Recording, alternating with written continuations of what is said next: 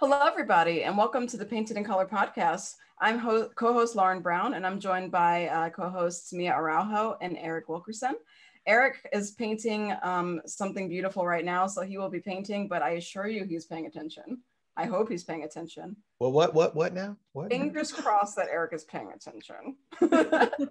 But today, we're going to talk about career advice that we wish we had when we first started our careers. And if anybody's listening to this who's starting out their careers, please try your best to listen to this advice. I know that we can be stubborn and we can be set in our ways, or we can think that, it's like, actually, like, it's probably fine if I pull a few all-nighters, or it's probably fine if I take this job that's not paying me enough. But I promise you, please listen to us. And, and if you don't, then, maybe you have to learn the lesson yourself. But either way, we're going to try our best to help you not do those mistakes that we fell into. So let's get started. Mia, what is the first piece of career advice that you wish you had when you first started your career? I mean, I think this one's kind of not really my fault, because I mean, when we were at art school, like the first year, I think I was like 16. So it's like, I don't know anything about the world, but I guess I just kind of wish that there was a class where they broke down your finances for artists, and like, this is the state you live in. You live in California. It's really freaking expensive. Here's how much rent costs. Here's how much every one of these bills are. And like, break it down based on like, this is how much you should be making. And this is how much each of these jobs pays. And yes, you might want to be a gallery artist and making your own way in the world, but this is how much you should be making per month if you're going to survive, and that kind of thing.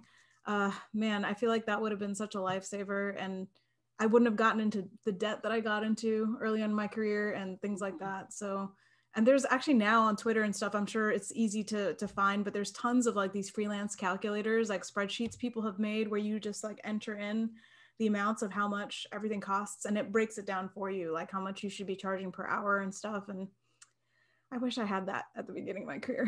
Yeah, I mean, that would have been amazing. Obviously, like, we didn't have the vast like network, when we were starting our careers that people have now, but we definitely, I mean, like, art school did not prepare me for what all of this was like anyway. And like the idea of student debt just weighing you down after you left college, and the interest that accrues. I didn't know anything about interest when I was younger.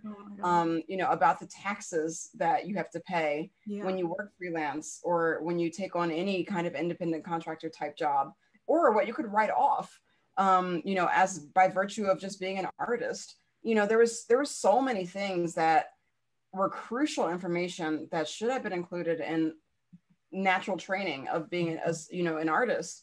And it was all focused on, actual creation, but none of the actual business side of it. And that's a really good place to start. Like, we could have a whole episode just about that, honestly. Seriously. And maybe we should. But I'm curious, Eric, do you want to add on to that, or do you have a piece of advice that you wish you had when you first started? Well, I'll add on to what Mia was saying, because I went to the School of Visual Arts in New York City, and I took a business of illustration course. Oh, cool. And there are schools that didn't have that, back then. And the instructor was a working illustrator. Like, sometimes right in the middle of the class, he'd be talking to his agent, like, hold on. Like, yeah. And I have to go off on tangents, but the thing, 20 years later, I remember he would always say, you got to make sure that you are putting aside your monies into separate accounts. And he would always use the word monies. I hated that. Monies. Like, it's money. It's money. Just call it money. God damn it. Just, like, it's not monies. Like, what country are you from? But anyway. Money. Or century. It's money. Century. Right? But but he was all about letting us know about contracts, negotiations, like all of the things that you need to know. Like everything you were talking about, Mia, about what your rent is, and setting enough money aside when you get paid for a job, like, okay, if your rent is this much, then you know that, you know, this job or however many freelance jobs you have lined up is going to cover your rent plus utilities for X amount of months. So you have a cushion. Don't I think that was like, that was thing number one, was when you get paid, don't go out there blowing it on random junk, you know. And he was speaking from experience when he got his first Time magazine cover or whatever, and it paid a couple $1,000s, and he went out and bought a bunch of sneakers and all this stuff, and then, you know, all these glamorous things that he never had. And then when it came time to pay the rent, he was freaking out.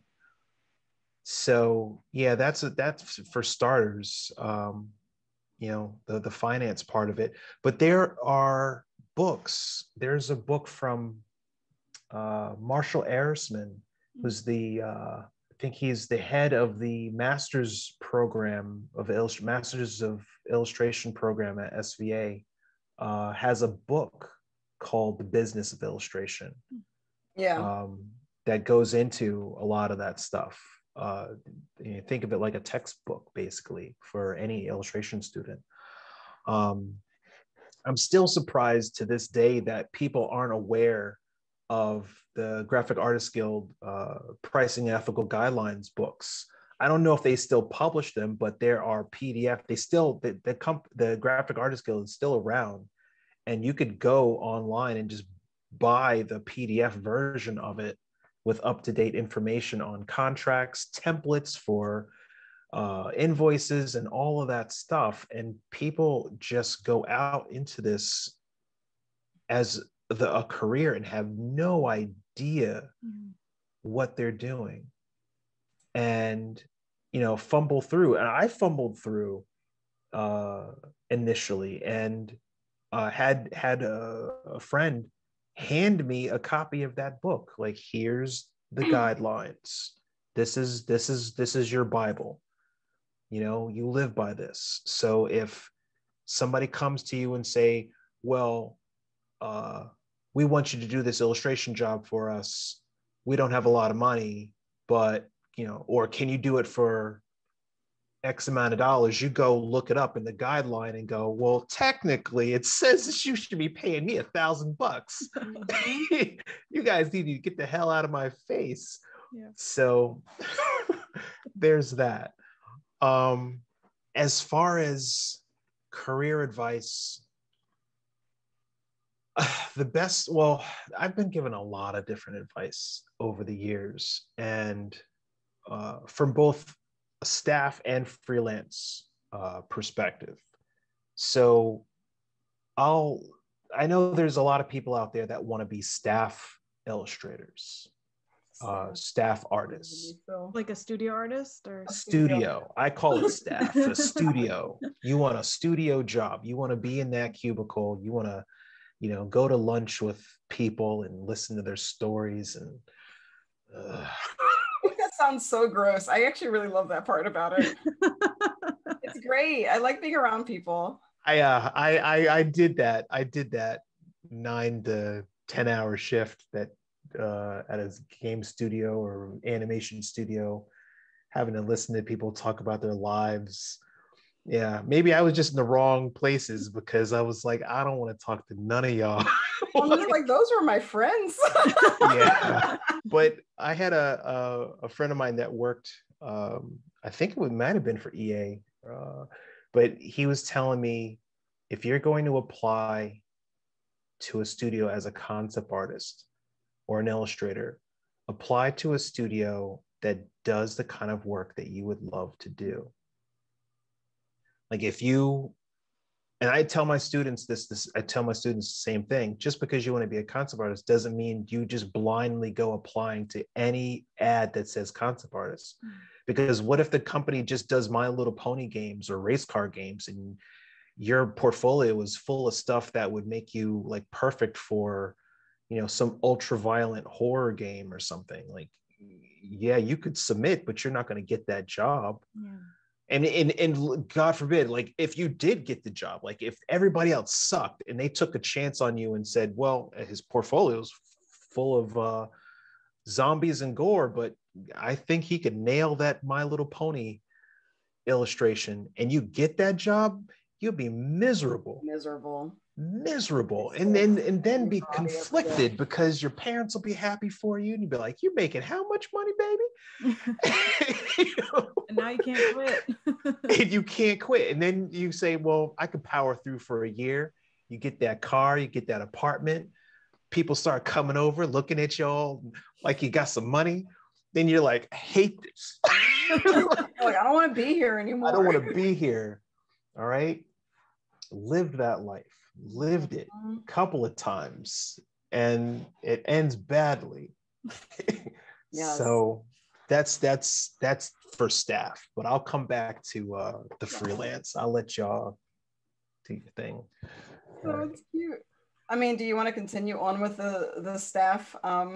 No, because if I continue with the staff, I'm just gonna bash and like say the wrong thing. It's fine. But it's like everybody's different. Everybody's experiences will be different. I don't know. If the personality types are so polar opposite of mine, I can't be around them for, like, I need to be alone. Yeah. I realize that. There's some people that choose a profession where they're, a solitary lifestyle where they're just doing it because they enjoy the work. And there are other people that do it because they know that they would just continually get fired if they applied for jobs around other people. I'm one of those. So, yeah. It's funny because, like the personality type has to be aligning with how, like, the kind of people that you actually want to spend time with. When I first got into the animation industry, I found that the people who were alongside me doing the work felt a lot like the people who I went to college with, the people who I became really good friends with. So it was a very easy adjustment for me to go into the studio and I'm like, oh, this feels really similar to school or hanging out in the animation building. Like, I already know this personality type of people. So it was very easy for me to make friends because I'm like, oh, you all are nerds about, animation and Disney movies and Ghibli movies and stuff like that too. Like, this is perfect. So we had a lot to talk about, and that we would have game tournaments in the studio and stuff, and just like be able to share all of our interests and have a great time. But for people who are staff artists, I wish that, and I don't even know what I could have done about it when I was younger, but when I first got hired, it was at Floyd County, and I was not making very much money, but I thought it was a lot of money just because I was really excited to have a full-time job for the first time.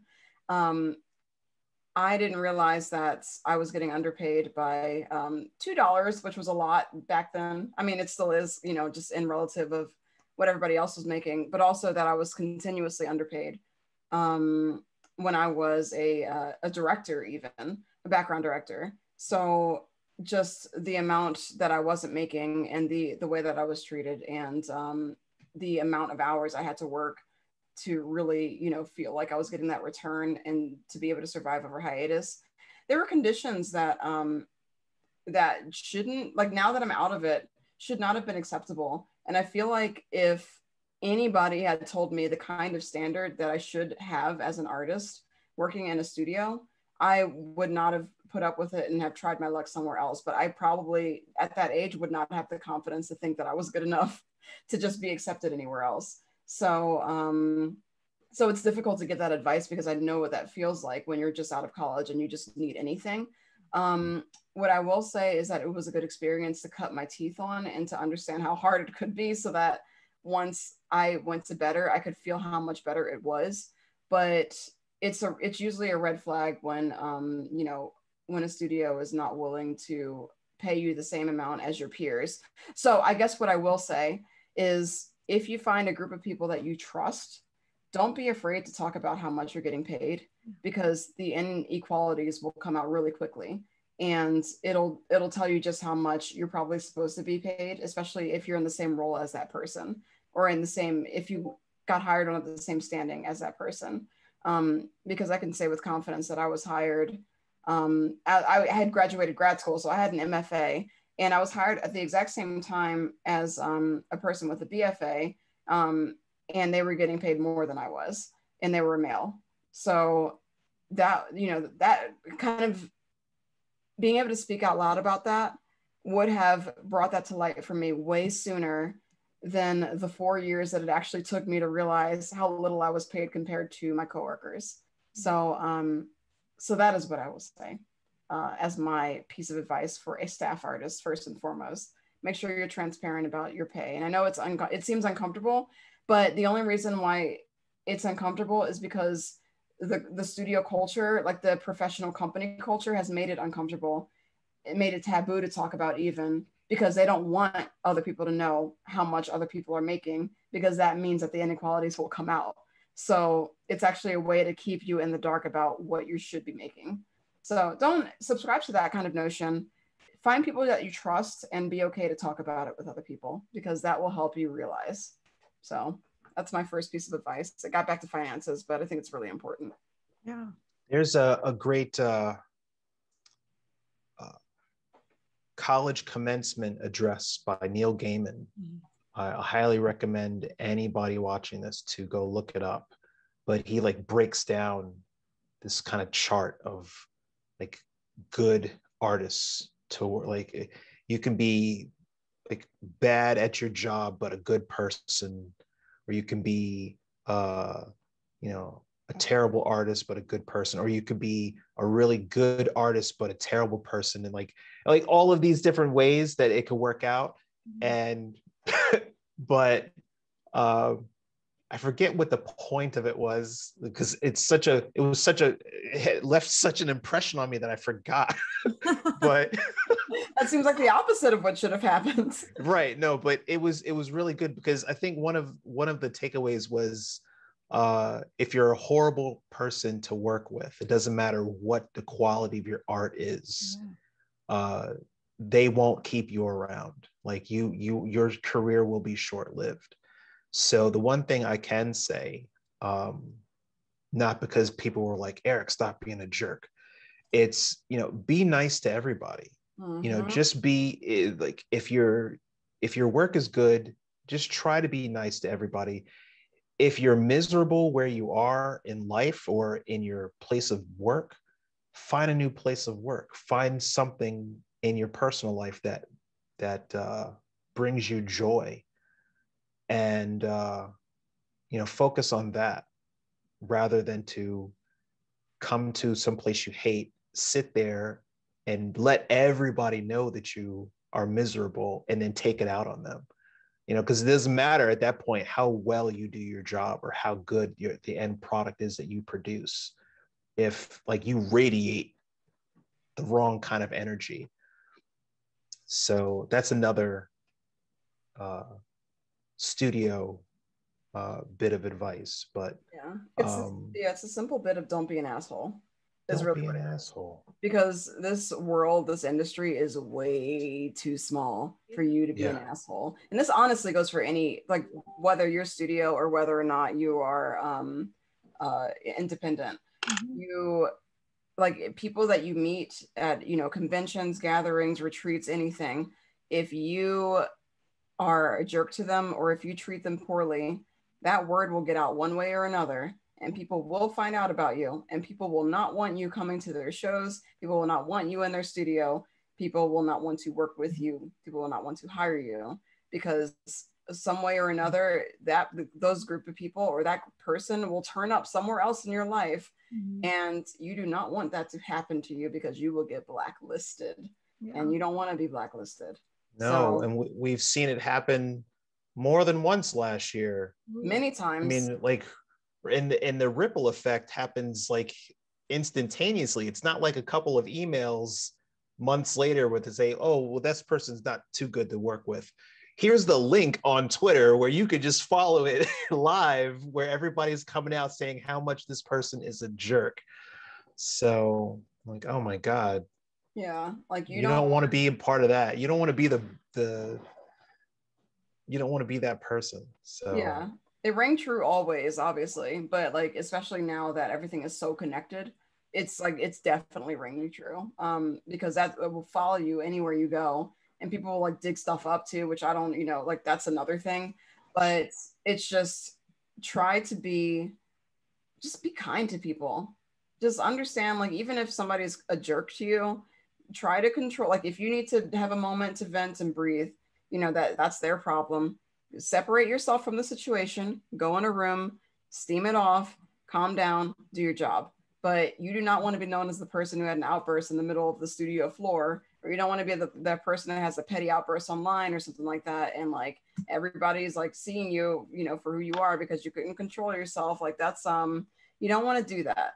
So don't be that person because that is very hard to unstick from yourself. You have to make a lot of amends in order to unstick a bad reputation from yourself, especially in an industry like this. So don't do that. Don't do that. Yeah. Mia. Oh, go Mia. Actually, what you guys were saying made me think of the other piece of advice that I wish I'd had, which was that I think I've said this a few different ways before, but it's like I was such a shy kid, was growing up and just thinking if I just draw well enough, I won't ever have to talk to people. I can somehow just make my art and put it on the world and somehow make a living. Like it's so childish and honestly, I'm glad I'm not that person anymore because I've come a long way since then. But I guess like the delusion there was, especially as a really shy art school kid, is like art is for introverts and somehow I'll get to still be this way and I won't have to learn these like skills, like interpersonal skills and stuff like that, and like emotional intelligence of dealing with other people and stuff. And that's the thing. It's like if you are painfully shy as I was, I would dare you to put yourself into situations where you have to learn how to get out of your shell, because I feel like I learned that so late and I feel like I'm still catching up, in a lot of ways. And unfortunately, like I think it's the same thing even with writers where they think like, okay, I can just write a story and the story just has to be good and what I look like or what I'm like doesn't matter. But actually, as we've heard from your friend Tim, Eric, that it's like you have to go out there and market the work yourself and you have to sell the book yourself and you have to be likable and real and all these things. And it's like, it's kind of, I know like younger Mia would have been really depressed hearing that because that sounds so daunting, but it's just, I guess I'm trying to figure out how to put this in a way that sounds less daunting, but just, I guess the sooner you can work on these skills, the better. And it'll take time, but honestly, don't do what I did and just kind of wait for years in this like hermit hole and just, hire other people to represent stuff for you and then have to learn those things yourself anyway. And yeah, I don't know if that's making any sense, but no, that totally makes sense. That you. Well, I want to just touch on the the emotional intelligence part of it, where you were saying like you didn't know how to handle yourself in certain situations. Yeah. Because of your introverted like shyness. Mm-hmm. I know we've kind of touched on anxiety before in the past, in past episodes, but I think for a lot of I realize now, after years away from it, that my studio experiences were most likely heavily affected by my own anxiety, like just being around that many people, that many different personalities, not knowing how to approach or talk to certain people because I didn't have anything in common with them or didn't think I had anything in common with them, didn't know how to start conversation. I'd be the guy at the party like, hey, so just embarrassing myself and then going, oh God, I hope nobody saw that, like sweating my way out of it. So not knowing how to express myself, and then just staying in the corner. That did not go over well. So but anyway, that's life, that's living. You learn, you grow. So much too. And I remember I started like in the early gallery days, I started going to a show every Saturday. I'm sorry if I'm telling this story over again, but every Saturday I would force myself to go to a gallery show. And if I talked to one person, I could go home, but I could not go home until I talked to somebody, and it had to be somebody new. it couldn't be the same, you know, the photographer and I that was like at every one of those shows, like he and I became good friends because I would always gravitate towards him. But yeah, I'd have to talk to one new person every time, and it was painful. And I was definitely awkward. Like all the things you said, I was like, oh, that was me. But I think that helped a lot, you know, and obviously serving too, like being forced, like my paycheck was on the other side of talking to strangers and being charming and getting them to, just like, it was really hard, but it was, I don't regret it because it's so useful. And I guess the point that I was trying to make with that is there's so many skills that kind of keep our careers going that rely on those. There's so many things that rely on those skills is what I'm trying to say. And networking is one of them, and we can talk about that on a separate episode. But even just like knowing how to talk about your work in a concise way and get that story out there, all those things. Like people, like if you're successful, people want to interview you. They'll want to ask you questions about yourself and your work and stuff like that. And so these are all skills you will have to like learn at some point. But I would just kind of take them one step at a time, or just, you know, force yourself to do little things here and there that might like, you know, push those skills, if that makes sense. Yeah. And like, mind you, there are some artists who have found great success while staying hidden behind all of their artwork, but that's very rare, and they have to be really, really good for their artwork just to speak for itself without having a face behind the name at all. That is like the bare minimum of artists. So it's possible. Like if you're super shy and you really don't think you can overcome it, then make sure you get really good. Make sure, or at least your work stands out on its own, because otherwise you're going to have to represent your art in some way or another.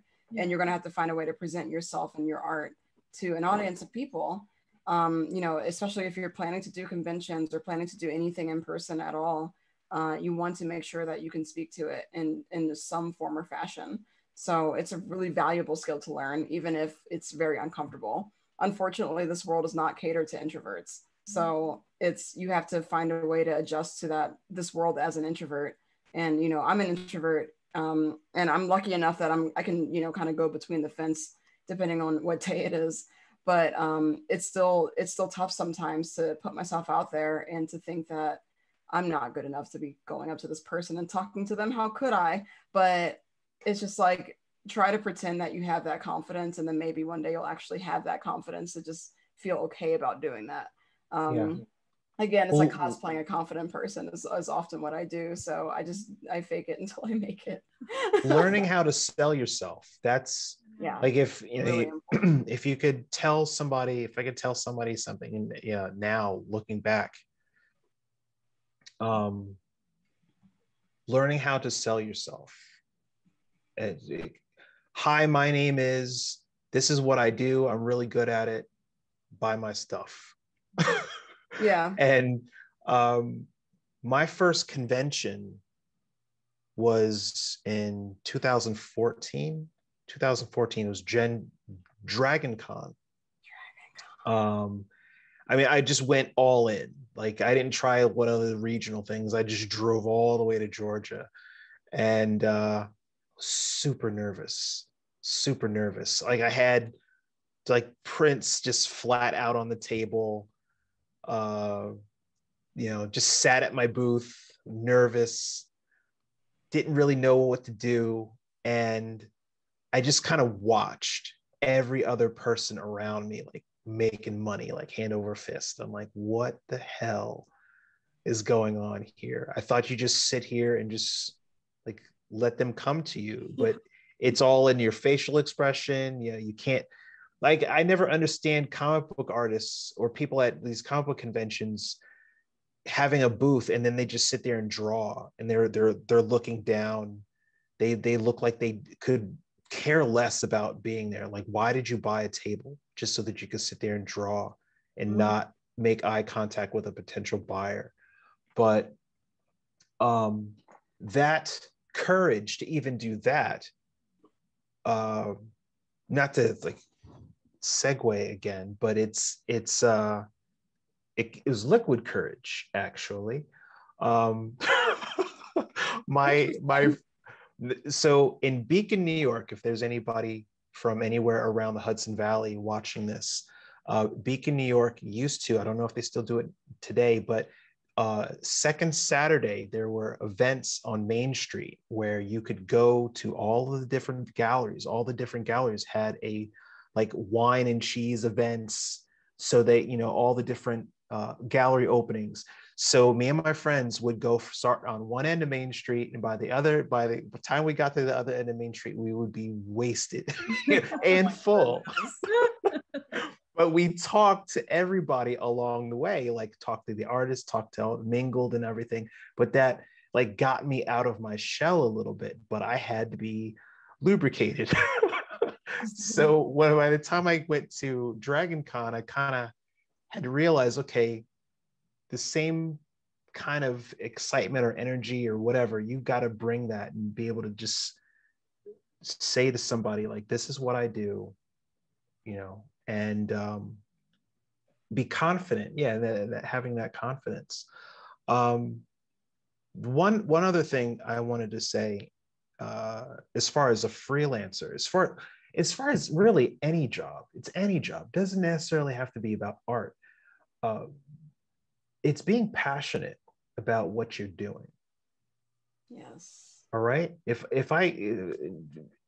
I tell this to my students. I tell this to when I am in when I do like school lectures. Find some kind of career, whether it's art related or not, that you are absolutely passionate about, that you would do even if money were no object. If money didn't matter to you, you could just roll out of bed and do that thing. What would it be? And do it well, and just live and be happy, right? Don't put anything in your portfolio that you wouldn't want to paint all the time. Mm-hmm. I dare you to find a dragon in my portfolio. I dare you. You want to paint dragons? Dragons are awesome. I'm like, Todd Lockwood already did it. He did it. It's done. He put the stamp on it. There's nobody doing dragons better than that. Nobody. I don't want to paint all the scales. That's just too much. All the scales. See me when I was younger. I would draw each row. Wow. Yeah, I have dirt under the fingernails, the whole bit, like food in its teeth. He's like going full blast. But he loves that though. Yeah. He loves it. Yeah, and you can tell he loves it. That's why they're so good. Right. So yeah. Good point though, because I know like younger artists tend to, at least me, like I should just say me, because I don't know other artists, but like it's kind of scary to be passionate about stuff, you know, and to put out into the world what you're passionate about, because that's a vulnerable place to be. And it's like, and so I don't know, it's like it's a very personal thing to do. And I think that's the connection you make at conventions, like even just getting hired for jobs. That's what people are seeing through your work, is what you love. And why hide that, you know? But I get it, like when you're younger and shy and timid, you don't want to put out there what you love, especially if what you love is kind of cringy or kind of uncool or something. But lean into the nerdy side of yourself or whatever it is, and don't hide that, because people feel that love in your work. And that's, you know, that's when you make a connection at a show, and then that's when it's kind of less awkward to sell it, because you're so passionate about it. You want people to love it too, you know? Yeah, absolutely. And the thing about being passionate about something too is that you want to make sure that what you're passionate about, like you want to try to understand what place that's coming from. Try to understand how you channeled that passion in the first place. I remember what I did a lot when I was at SCAD was I was really trying to find myself. And so I would just write down the things that gave me inspiration, that made me start drawing in the first place. So I'd write down things like mushrooms and fashion and, you know, curvy women and just like certain colors and just things that I could draw on that made me happy. And then understand what emotions behind it made me create, like what basically were my values of my art, and kind of establishing that for yourself so that you don't fall astray too far of like what people are asking of you, that you're falling so outside of your values that you don't recognize what you're making anymore, because that can really easily happen. Understanding kind of a grounding point, a base to come back to, is always really important, to know like what is your true self, what is authentic. And obviously you can stray out of that. Obviously, if you're a staff artist or even independent, you're doing freelance, you might have to go away from that, but you don't want to go against kind of like what you believe in to make art that you don't, you know, that you're like, I don't know why I'm making this, you know, very dark, very violent thing, where my core values are to be, you know, like peaceful and kind, or, you know, promote something. It's like, if you fall too far, you'll just be unhappy creating what you create. So knowing where you come from is really good at keeping yourself grounded. So that's something that I found really important, and something that sometimes I have to go back to as well, because I get lost sometimes, and finding that landing point is really good for me. And that's, I mean, that's what happened. I told the story many times, but that's what happened with Gen Con that whole year, that I was all, you know, twisted up and depressed because I didn't know how to make art anymore, because I was just so nervous that I was, you know, going to be displaying against all these high fantasy people. But then I made a super self-indulgent piece, and I was like, oh yeah, I remember, this is why I make art in the first place. This is just me. So let me just be me for a second and remember why I make the things that I make.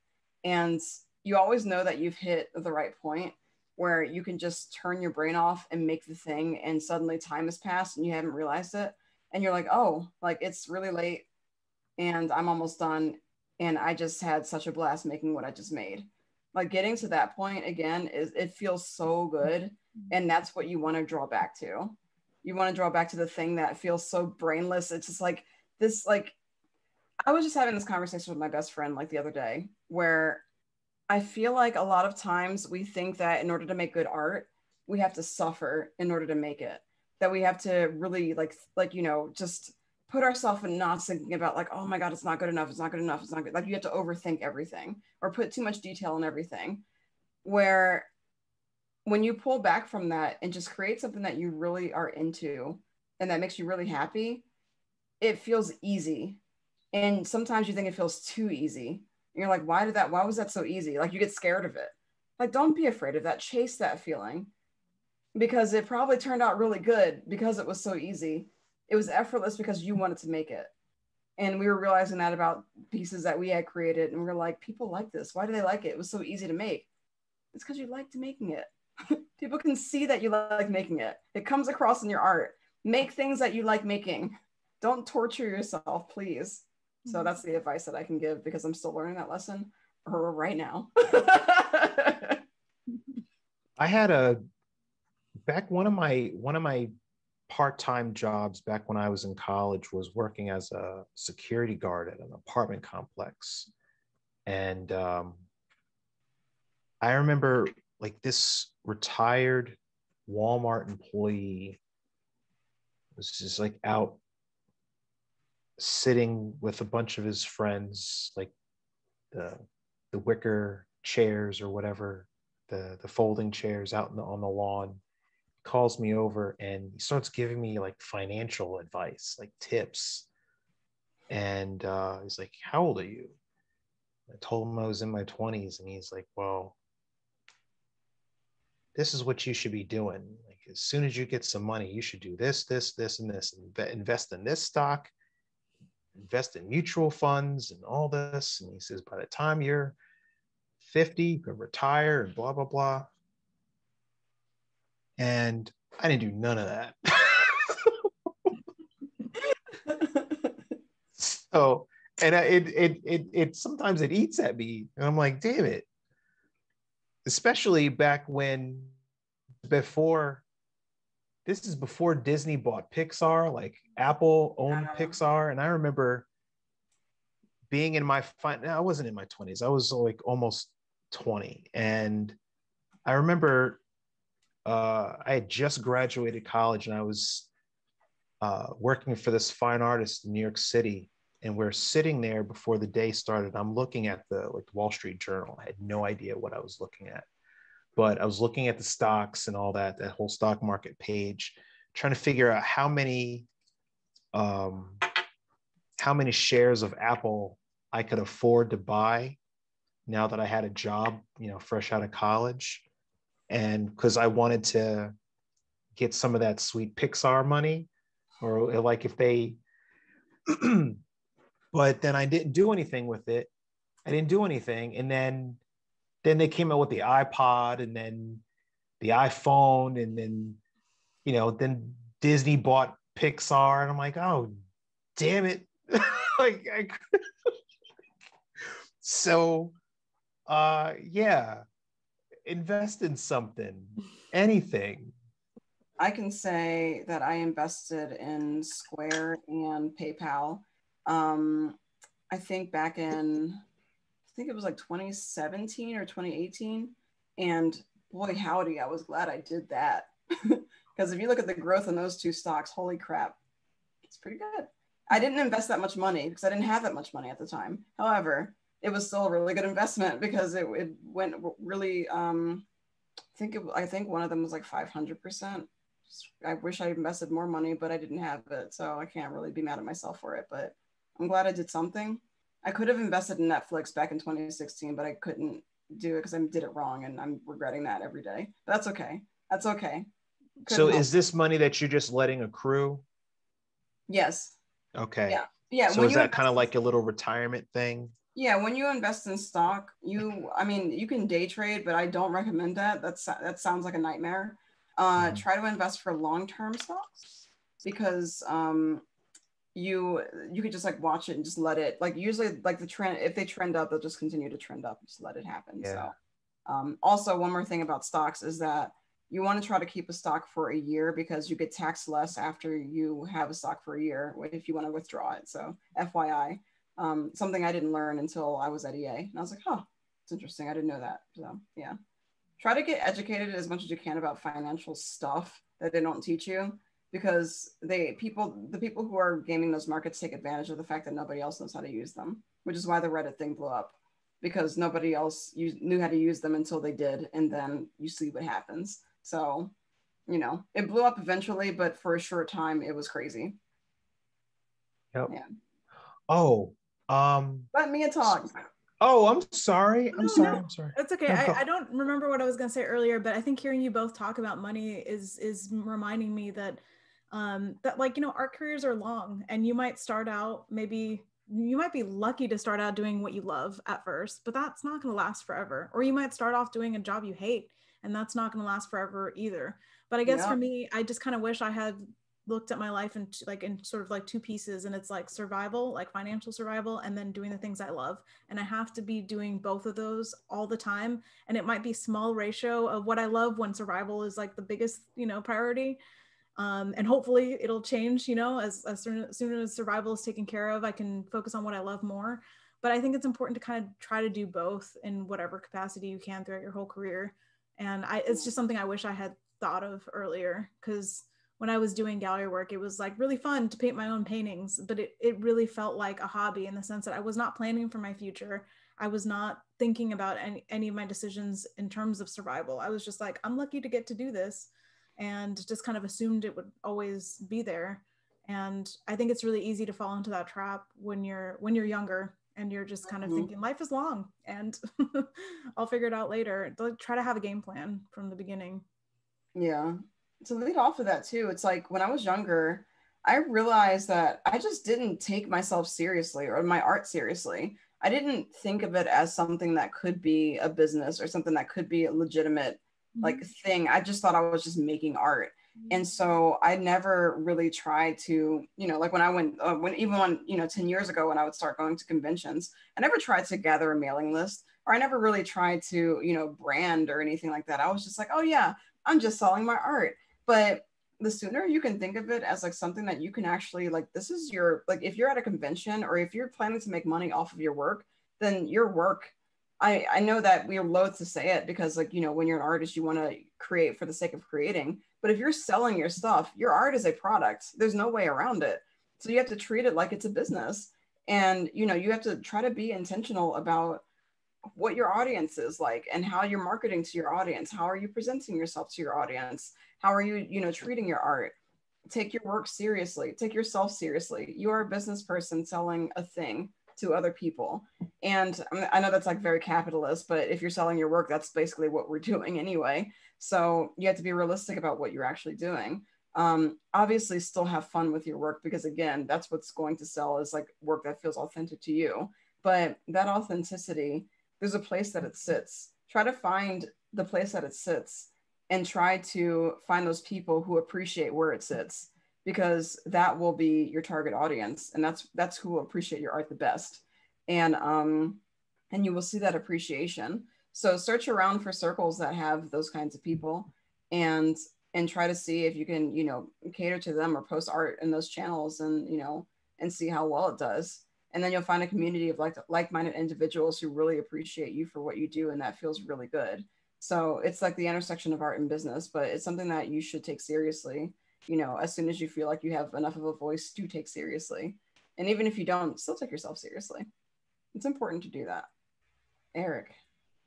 So I wanted to, and I've probably said it, I don't know if I've said this on this podcast before, but I think it's really important that new illustrators or just artists in general have more than one stream of income. Yes, diversify your income. Yeah. Continue. And I mean, what I've been seeing recently with people that steal other people's art and get called out for it, and then they ruin gigs for themselves, or they say the wrong thing or do the wrong thing and then they get destroyed, or things happen. Businesses slow down, industries slow down, art directors quit. I mean, if you are getting hooked up by one person at a publisher and they leave or they die, and they were your cash cow, then what? Yeah. Right? Or you think that you found the dream freelance client, and then they stop calling you, and you may never know why.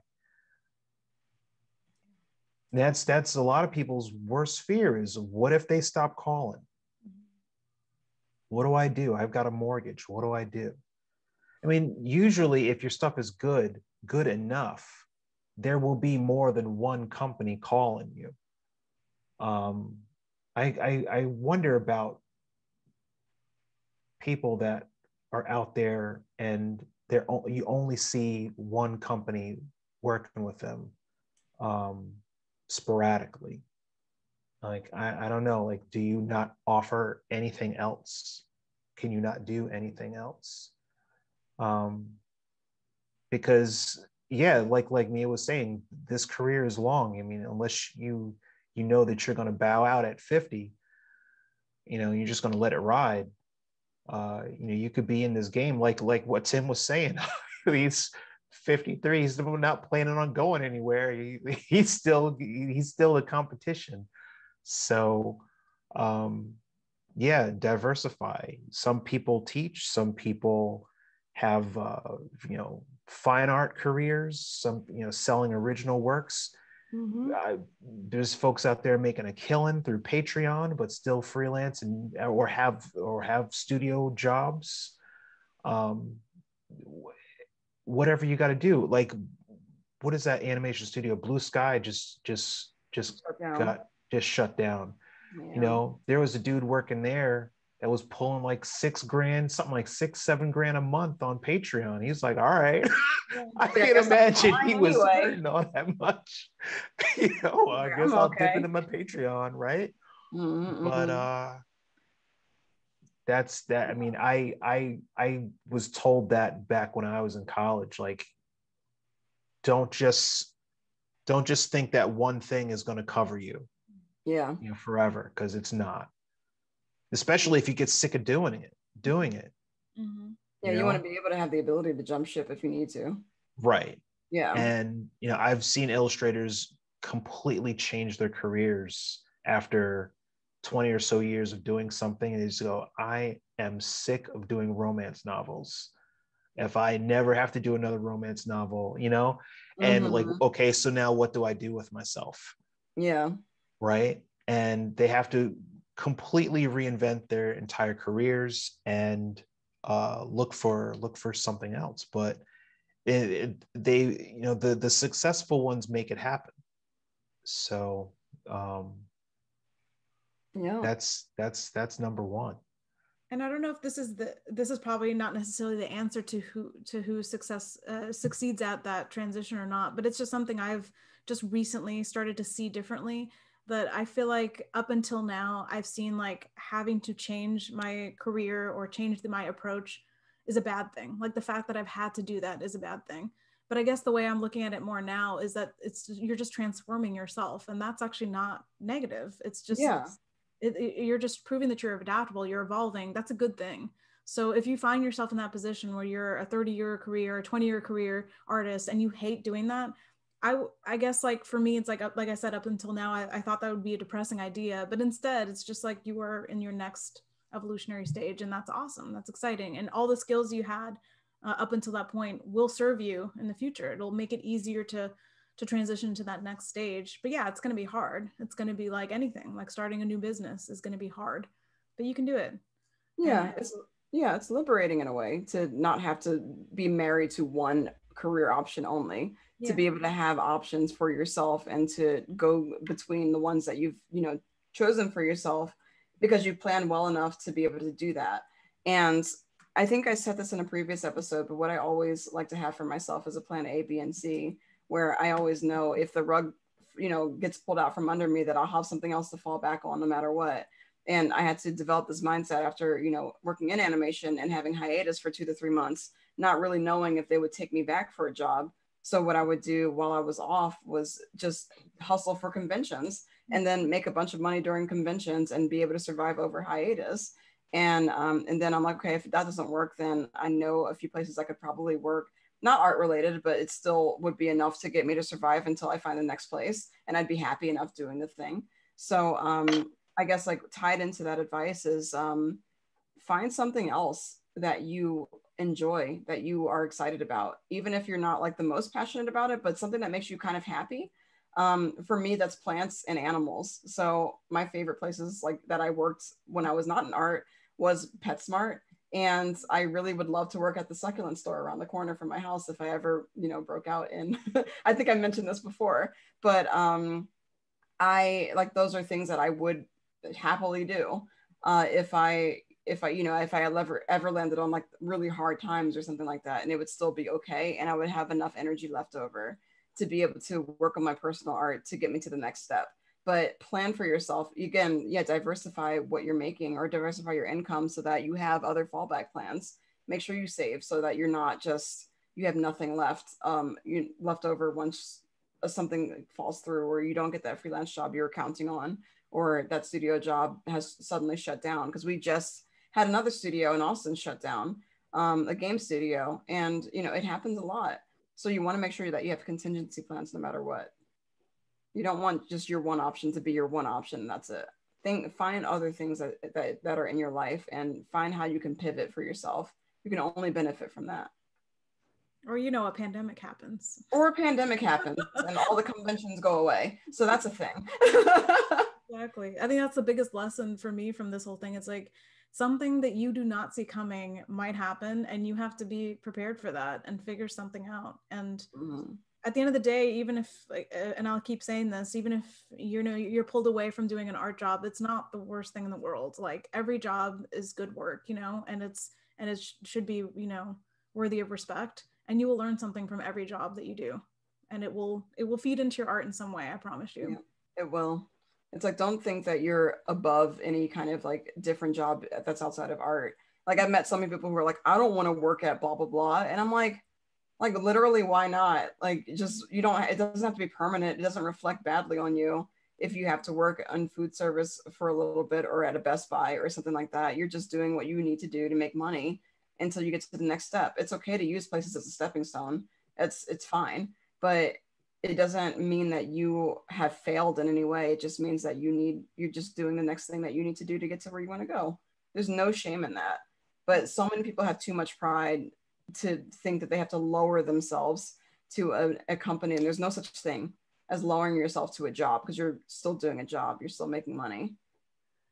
Yeah, because some people honestly can't cut it as an artist. And it's a hard career. It's not for everybody. It's really important to recognize that. Yeah, my college mentor actually said something almost like verbatim, like some people aren't meant to be illustrators. It doesn't matter how well you paint. Some people just won't be able to handle the the stress of it or the lifestyle. Yeah. And they'll need to supplement that income with some other type of employment. And especially when you're young, it can feel shameful because the expectations are so high after coming out of college and paying all of that money. But when you're young, you're also impatient. And I was definitely impatient. I think a lot of people are impatient because you just want to start your career and you just want to get going. But there's some people who got out of college and did not start their career for like 8 to 10 years. Some of them, like one of my friends, like literally started like after I think it was 8 years out, and it was a dream job, but it took that long to get it. And the only reason like she got that job was because she didn't quit. She stuck with it and she got that job. So, but like when you're impatient, you just want the thing and you don't want to settle. You don't want to settle for anything. But it's literally like, I think that when you're younger, you think of things as permanent or that they are going to be like a mark on you forever, especially when you're in the moment. It just feels like it's going to last forever. There's no moment that's going to last forever. It's the present for a reason. The present is literally moment to moment. It's fleeting. So it's just like, let it be what it is, but know that in the future you're building towards something. And as long as you keep that ethic going, you're going to be able to get it. As long as you keep self-aware about what your quality is and how you're stacking up, you're going to be able to get it eventually. It just takes time and effort. And some people get lucky. Some people get hired before they even leave college. Some people are, they get hired right after. And some people have to wait. And you have to accept that your journey is your journey. Yeah. And trying to compare yourself to everybody. It's very tempting to do. It's really hard not to compare yourself. And I think it's almost impossible to do that because you just see people around you. But you have to know that your life is your life. And you also don't know the details in other people's lives. So, it's like, it can be hard, but this is your journey and you have to accept your journey for what it is. And if you really want it, try to stay the path as long as you can and work for it. And if you find it's not for you, there's no shame in that. If you find it is for you and it just took longer, there's no shame in that. If you're surviving, there is no shame in that. It is okay to just be who you are and to live your life. And that's the advice that I'd give to people, because I know that a lot of people were embarrassed about where they started or how they ended up or what they're doing now, but just you're surviving and that's okay. It's okay to just do what you do. As long as you're not hurting anybody in the process, and try to take care of yourself. Oh, please take care of yourself. Yeah, seriously. One of my favorite stories that reminds me of is of Philip Glass. He's like a famous composer today, like in classical music. And I guess he was a plumber, like, as a part-time job while he was famous. And he's like at the house of this famous music critic that's like, what are you doing here? Why are you fixing my dishwasher? You should be composing, masterpieces. And he's like, I do that. And I also do this to pay the bills because I live in New York City, Yeah. And it's just like, there's no shame in that. Like, but that person was like saying, you should not be doing this job. And it's like, why can't I? Yeah. You do what you got to do. No shame in doing something that's not art, because it doesn't. I think we're so used to having like what we do define us as a person because it's been art. We're so used to tying that into our worth, is that like that we think that our job also reflects our worth, and it's not. It's not it at all. It is something you do. Let it be something that you do. I really like that phrasing. Yeah. This is something I do, and art is something I also do. Mm-hmm. That's all it is. Yeah, absolutely. Easy. I needed to hear that probably as much as anybody watching this needed to hear that, because like my self-worth has been tied into the art stuff for a long time. And it's a conversation I've had with other illustrators, and there's some people that are able to switch it off. They're like, I know who I am. The illustration stuff is what I do, but it doesn't define me.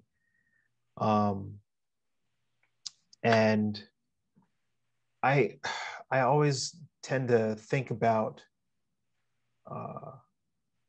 like heavy life moments by relating it to TV shows that I used to watch. I don't know if this is very on brand for you. Please continue. I love this. Happens to anybody, but there was this. All right, so there was this episode of Babylon 5. I don't expect anybody to know what I'm talking about. I know what Babylon 5 is. Okay, so there was this moment in that show where this Inquisitor comes and he asks Captain Sheridan, "Who are you?" Like, and so he's answering by saying his name. That's not the right answer. Like, who are you? says his title, like I'm the captain of Babylon 5. No, like that's not the right answer. Who are you? Who are you? And I started thinking about, well, who am I? Oh my God, I'm like having these moments, like I'm like watching this sci-fi show. Who am I? Like, are you an artist? Are you a son of so and so? You know, you're the, you know, like all these different names and titles that have been given to you by other people. But who are you? How do you define yourself, if not through what you do? And it's still something that I try not to think about. But thank you for throwing it in my face. I mean, you should think about it though, because like I think in the process of being burnt out, I know we just did the episode, in the process of being burnt out for 4 years on art, I'm starting to just like I am forced to find joy in other aspects of life because art has been such a source of stress because of all the work that I have to do. And I'm realizing, like, especially after living alone too and being single, you know, just like being completely on my own, I am just realizing the things that really define me and the things that I really believe in. So, like, when you ask that question, you're like, who are you? I'm like, I can actually answer that now. And that's actually a really great thing that I realized for myself. So what's the answer? I'm a person who believes in empathy and appreciates the life and beauty of the world and nature. Well, damn. Okay. And that is so reflected in your work too. I love that. And it's probably like just comes out of just being, you know. I think that's cool. Empathy is my first core value. It's my very first core value. I believe in communicating with other people, sharing stories, understanding where people come from, and not judging because people come from all different backgrounds. And that core value is all wrapped up in empathy. And being able to communicate those feelings in my work is very important to me. But empathy in every aspect of my life is what I want to come across first for myself and for other people. Wow. That's what I am. That's beautiful. Yeah. Thank you. It sounds really deep. I'm still a gremlin. No, that's not only deep. It's like I don't know if I'm there. I'm not. I need to elevate because, yeah, I'd probably answer a little with like, I'm that guy that likes phthalo blue, but that's not. That's not the right answer. That's one aspect of you, though. That's something. Yeah, right. I wouldn't. I don't know. I'm still trying. I'm still guessing. So, but you knew it. So that's really cool. It's because I've been alone for so long that I've had no choice but to know myself. Is really what it is. Yeah. But it's been 5 years now since I've lived alone. Well, I've lived with a roommate for a little bit, but for most of it, I've lived alone, and I've had to spend a lot of time in my own head figuring myself out, understanding why I do the things that I do. So it's good when you're not lonely anymore in your own company. It was hard to get to that place. Really, really hard. Good for knowing yourself. Mia, do you have an answer to that question? I don't mean to put you on the spot. God, I was thinking about how I don't, because I feel like there's still a lot of, as you both probably know, a lot of self-flagellation that goes on with my art. And I think I was an artist from like the day I could hold a pencil, as cliche as that sounds, and I never wanted anything different. Like writer came into that too once I learned to write. And then it kind of fell off over the years and kind of came back in. But still, I don't think it's right to just define yourself by the thing you do. I think we all are more than that, and we're kind of afraid. I mean, I'm talking about myself. I'm sort of afraid to look that in the face by hiding behind what I do. Yeah. And you know, we'll get there. Like, not everybody is going to arrive at that spot all at the same time. But I think that you're right, Lauren. I think being comfortable in your own company and not being lonely anymore is such a breakthrough that a lot of people are too afraid to go there. You know. Yeah, I mean, a lot of people, and I don't expect like people to have to go through that journey. You don't have to, but I think it was just by necessity of like my relationship with art soured a bit, and I was forced to kind of see it from an outside perspective of just like, I'm looking down at this thing that I don't want to do right now, and I'm like, okay, what do I want to do, and having to figure that out. And like, and I say, yeah, it's my core value of empathy for sure, but I'm still trying to practice that with every aspect of my life. And a big part of that is how I treat myself and how I talk to myself in my own head. Yeah. Because there's a lot of things that I do day to day where I'm just like, you idiot, why did you do that? And I'm like, I have to literally stop myself in my mind and say, no. We don't talk to ourselves like that. We're nice to ourselves. And I have to remind myself every day to be nice to myself in my own head, because it's very easy to fall into that trap of mistreating your own self. And I'm like, if I'm going to be empathetic, I have to do it to myself too. So I'm like, no, and I have to reason why I did a thing. And I'm like, you did this because you were tired. That's all. You need sleep. So go to sleep. You need rest. And that's how I'm trying to be empathetic to myself. It's a process, but I'm working on it. And I'm still very much on this journey, just like everybody else. Yeah. But it's important. So I think that, yeah, I guess to wrap that into advice is to try to find the core values that you believe in for yourself, and try to find what defines you. That's not what you do, but who you are and what you believe in. And I think that's probably a better way of going about it. Yeah. Eric. I'm a lost child. You are not lost. You are on a journey. If I had to define myself outside of what I do, oh my God, I can't even articulate it the way you have. So that just makes me feel sad. No. So, no. That's definitely not the point of bringing that up. It's like, because I think everybody has that in themselves. I think whether we can put into words about ourselves, I think that's probably the hardest skill. So I think the hardest. We're more impressed that you can be that, self-aware and put it into beautiful words. But I think I think Lauren and I know exactly who Eric is, and we can't maybe put it into words either, but it's just, yeah, I feel like we all are a person beyond our art. But I think deep down, Eric, you probably do know who you are. It's just you definitely have a who you are outside of what art is and what that is for you. Just by talking to you and interacting with you, I see it. Yeah. Like when I say like that's on brand for you, like that means like that's you as you. Like that's authentic to you. Those are things that only you would come up with.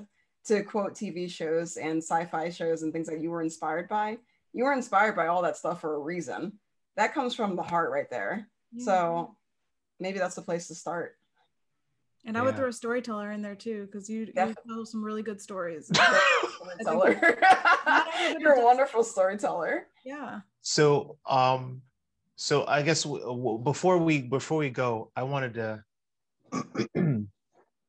to say that for one, I enjoy these conversations because they're always kind of like therapeutic almost. I was going to say the same thing. And it's really enjoyable. But I also wanted to let you guys know that I've been like really excited about fixing up this space, and I want to have 2 paintings on opposite sides of the walls. So like the wall behind me and the wall in front of me here, of 2 characters from Star Trek like glaring at each other. And like that will like be the room, right? So that I always want to feel like I am painting in between, like right in between Worf and Gowron, like staring at each other, like about to kill each other. Like that's where I want to live. That's where I want to be, like all the time when I walk into this room.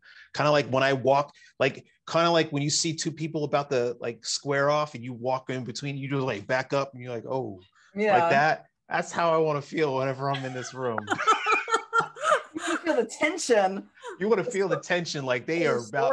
And you know how, like, if you're watching this and you know the character of Gowron, because he's got the big wide eyes and he's always looking at you like that. That's the painting I want to do, where he's just like, all right.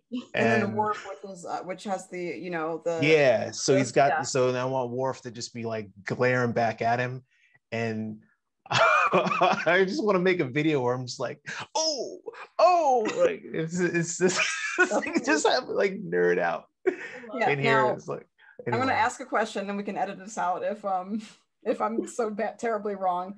Is Worf a Klingon? Like, okay, you gonna leave that. You can leave that in. Because you need my full expression. I'm not leaving. Complete shock. Give me a solid. Don't leave that in. Completely opposite. What is Worf? Yeah. Yes, Worf is a Klingon. Oh, see, I was okay. He is the Klingon. Yeah. Okay, cool. I just wanted to make sure I had it right. Yep, you did. Okay, so we can leave it in because we're good. Yeah, leave it in. Leave that whole piece in. I'm not good at Star Trek. I'm sorry. My mouth opened up. I didn't grow up on it. Yep. I could have, but I didn't. I liked fantasy. But no, these are cool, and I just thinking about the stuff that defines me or the things that I enjoy, that are a part of me outside of making the art, the things that I get excited about.